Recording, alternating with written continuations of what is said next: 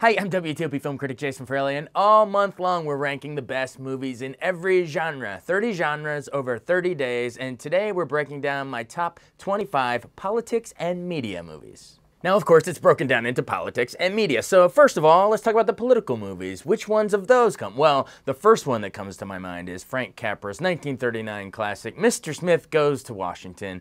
You'll see there's a lot of cynical movies that I'm about to talk about later on the list.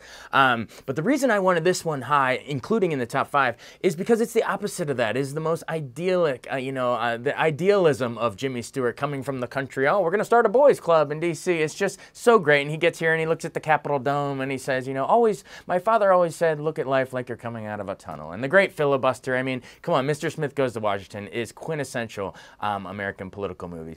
Then we get some more political thrillers and a little more cynical ones, like John Frankenheimer's 7 Days in May, or which I also think is his best one, The Manchurian Candidate. You'll still hear that reference today when people are talking about political traitors and things. The Manchurian Candidate is unbelievable the way that Frankenheimer directs it.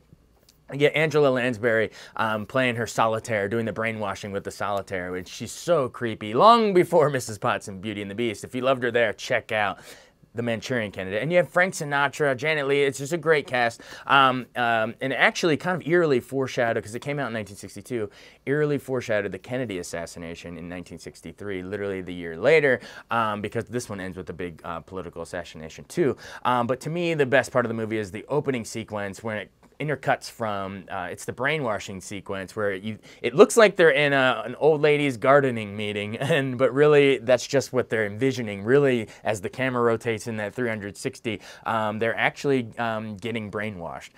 So it's a really fascinating opening.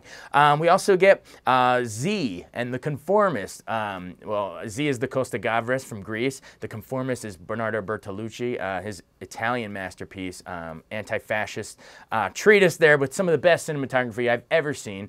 And then we also, we get some lighter ones like The American President, which is sort of a rom-com, but it's politics here, so we put it there. And then, of course, Stanley Kubrick's Dr. Strangelove, the ultimate. It's a political satire. You might not totally appreciate it if you see it too young, but I promise the older you get and the more politically minded you'll get, you'll appreciate the satire of Peter Sellers playing 3 roles, especially the title character, Dr. Strangelove, where he can't control his arm during the Heil, but just George C. Scott talking about, oh, we'll kill 20 to 30 million people, depending on the breaks, or Sterling Hayden with his precious bodily fluids, and of course Slim Pickens riding the nuclear bomb down like a cowboy. Kubrick was, I think he did a lot of serious stuff, but this was definitely his funniest. We put that in with the politics. So that was the politics movies. Now here we have the journalism movies. Yes, there's a lot of crossover, but this is the one, this is where everyone here, especially in a newsroom like WTOP, where we win Edward R. Murrow's,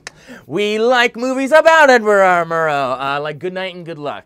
George Clooney's directorial effort, starring David Strathairn as Edward R. Murrow during those great CBS evening broadcasts where they exposed McCarthyism and really showed him for what he really was, a charlatan with those blacklists. It's a great movie, black and white, but it's a great, great movie. We get other ones that are a little lighter, like Howard Hawks' His Girl Friday, the ultimate newspaper screwball comedy with Cary Grant and Rosalind Russell. It originally came out earlier in the 30s as The Front Page, and it was 2 dudes in a newsroom, but what's cool about this is Howard Hawks, they flip it around in 1940, and they had Rosalind Russell take over one of the roles and do it as a, I guess her and Cary Grant are recent divorcees, and he's trying to get her to stick around, but also she's such a strong newspaper woman that she wants to stick around. His Girl Friday, the fastest, most hilarious dialogue you'll see in any newspaper movie.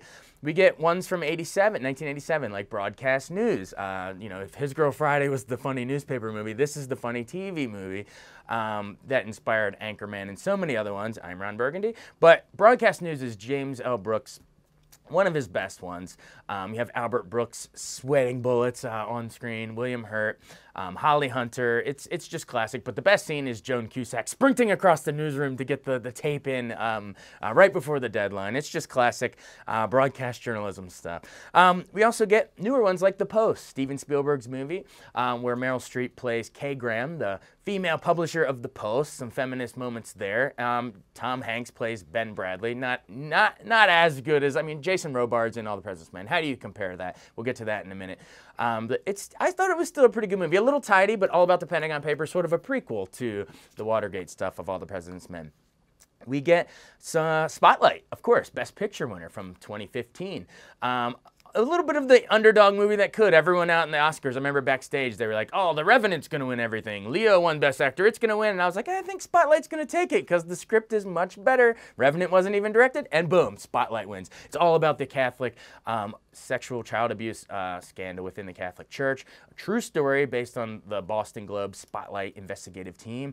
And just the cast in this, Mark Ruffalo and Liev Schreiber and Michael Keaton and Rachel McAdams. I mean, look at that cast. And I just love it. So they pound the pavement and do some old school reporting there. We get the really cynical Ace in the Hole by Billy Wilder, which is about a miner that gets trapped in the cave, and Kirk Douglas is this reporter who sees his big break. But he's gonna make it so that the miner doesn't get out as early as he could. He's like, let's see how long can we delay this dig so that I can have front page stories for a couple weeks. Ends tragically, as you could imagine. Maybe you shouldn't manipulate the news, which also brings us into Nightcrawler.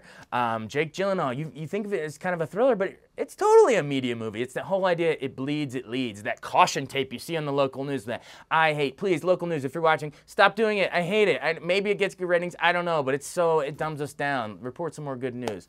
Or at least balance it out. We don't have to have it bleeds, it leads. But here Jake Gyllenhaal is this videographer for the local news, and he starts, I'm going to manipulate the news a little. I'm going to maybe move the body a little better so I get a better shot. And then, oh, if I got away with that, I'm going to manipulate it a little more. And by the end, it's pretty horrific. And then, of course, A Face in the Crowd. Elia Kazan's really prescient, kind of warning about the power of TV. We have Andy Griffith, who we think is, you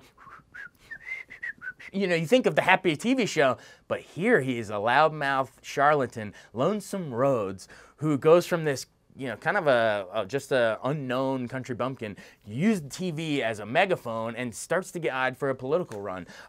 Pretty much, I think, predicted the rise of a lot of these TV politicians, whether no matter what side of the aisle you're on. I mean, I guess if you want to say, Kennedy kind of rose to TV, Reagan, of course, and then the ultimate example, probably the most like Lonesome Rhodes, is Donald Trump. So I think A Face in the Crowd was way ahead of its time in predicting a lot of TV's power on the journalism side. Now, speaking of the power of television, number 3 is a no-brainer for me.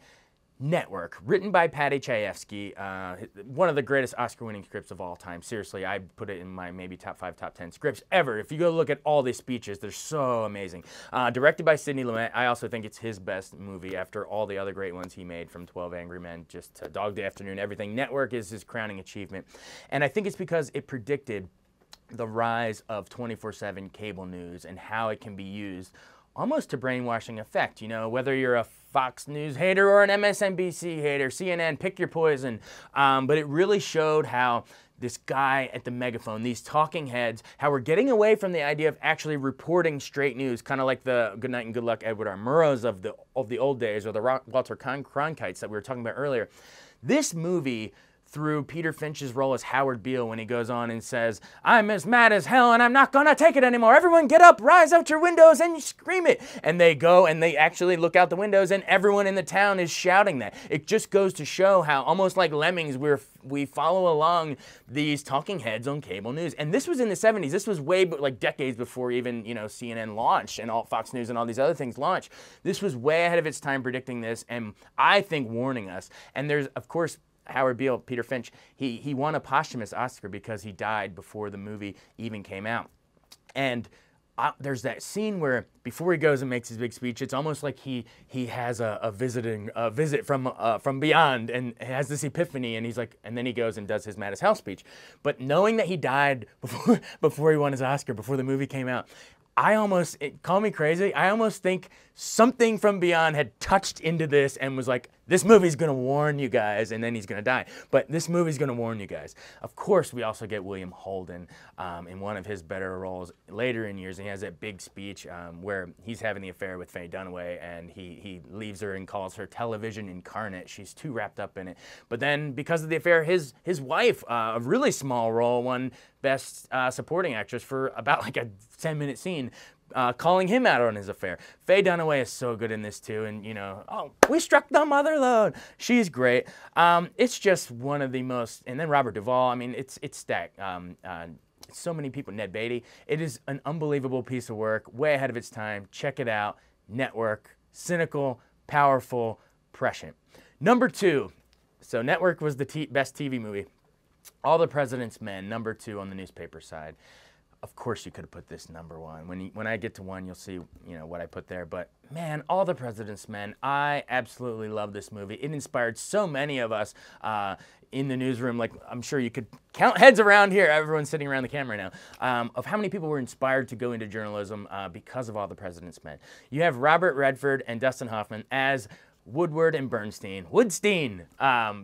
Basically uncovering Watergate and bringing down a president. The cool thing about this movie was it happened, the movie came out just after Nixon had resigned. I mean, the movie's 76, and so Watergate was literally just a couple years earlier.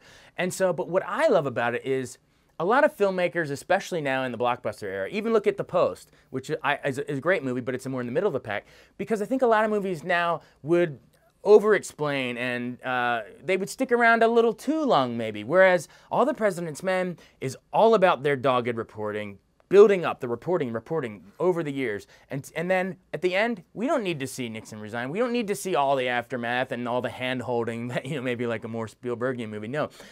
Pakula, working from a William Goldman script, just ends with the teletype saying, so-and-so resigns, so-and-so resigns, so-and-so resigns, and now Nixon resigns, and typewriter sound, cut to black.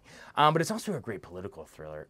Yeah, we get Ben Bradley, portrayed by Oscar-winning Jason Robards, where he said, they show up at his door in the middle of the night, and he says, nothing's riding on this except, the First Amendment to the Constitution and freedom of the press. And you're like, oh, wow, talk about stakes in a movie.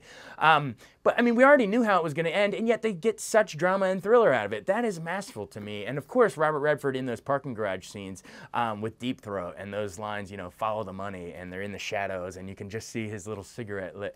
It is just quintessential, the ultimate journalism movie. Good luck making a better one. But as much as I love Network and All the President's Men, my number 1 slot, again, sort of the default answer, it's the Citizen Kane of movies. Citizen Kane. And literally people say, the Citizen Kane of blank, in whatever you're ranking.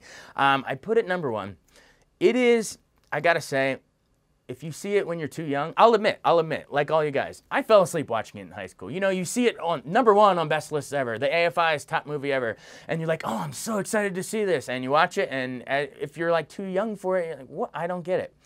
Then all of a sudden you watch it again, you will have an epiphany if you start to look every shot by this boy genius prodigy, 26 years old at the time, Orson Welles, who stars in the movie as well, and wrote it, and directed it, you'll notice that every shot has a symbolic idea, and that's why it's held up. Not only for the script that fractured the narrative and moves it around and tells you everything that happens before the movie starts, before All About Eve and Pulp Fiction and other movies were moving the pieces around, Memento, all that stuff, Citizen Kane was the first that's like, I'm moving everything around. I mean, you get the Rosebud mystery, of course, which it's not like a shocker like The Sixth Sense, where you're like, oh my God, I have to watch it again. No, it's more of a, when they say, hey, it's a sled, I think it almost is better. I'd rather have the spoiler for this movie because I think it's better knowing that. You see all the times that the sled and the idea of him just wanting to go back to his childhood. He's amassed all of these possessions over his lifetime. Warehouses full, in Xanadu, in his big mansion. But at the end, it's just, he can't buy happiness. In the end, he just wants that childhood sled. And back when he was with his mom before he was taken away with Mr. Thatcher, there's that scene where he actually has the Rosebud, the sled, trying to push Thatcher away. And it obviously falls and gets buried in snow. But if you really think about, it's the ideas. We see the snow globe, when he says Rosebud and it smashes. You think we're in the snow globe, but then the camera pulls out and it's still snowing. So now we're in his mind. It's a supernatural, it's a figurative snow. There's ideas like that through the whole movie. Case in point, final point, I really want to hammer down the idea that every shot has a symbolic meaning. So let's say there's a scene when Charles Foster Kane someone's reading a contract that says he has to relinquish a certain number of his newspaper publications around the country. someone in the foreground's reading that contract, and you see Orson Welles get really, really small in the distance. Like imagine, you know, if you see someone far down the street, they get really, really small because he's feeling small. The person in the contract saying, you're forfeiting your rights to these publications. He gets so small in the very deep background. They designed the set windows super big. So he's getting really small in the background. And then right when they get to a clause in the contract that says, oh wait, there's an amendment here. There's a clause where you get to maintain a little more power over this one part. That's the exact moment he turns around and starts getting really big, really big, really big in the shot. So if you didn't get it the first time, or if you just think, oh, it's technically groundbreaking with the deep focus photography that allows you to see foreground, middle ground, background, Greg Toland, great work. It's more than just technologically groundbreaking and historically. Those tools are used symbolically in every shot, like, you know, getting bigger, getting smaller. I promise you, if you look at every shot, there's something that this whiz kid is up to thematically, symbolically in every shot. And to me, that is why it continues to top all the lists. It's for, I think Scorsese said in the AFI Countdown, it's because it teaches us a different way to look at movies through the cinematic eye. And honestly, if you look at it in that light, it kind of puts every other movie to shame, because a lot of people focus on the surface story, which is absolutely important. But no one goes the lengths that Welles did to make every image, every character layout in the shot, the camera moving through things like tables that if you really look at it, like, how did that do that? It's because Welles made every shot symbolic. Citizen Kane, some people say it's the greatest movie of all time, but to me, in the politics and media category, definitely Citizen Kane, #1 political media movie. See my full top 25 politics and media movies on WTOP.com's entertainment page. Join the blog and let us know what you think. And join us tomorrow as we break down my favorite prison flicks.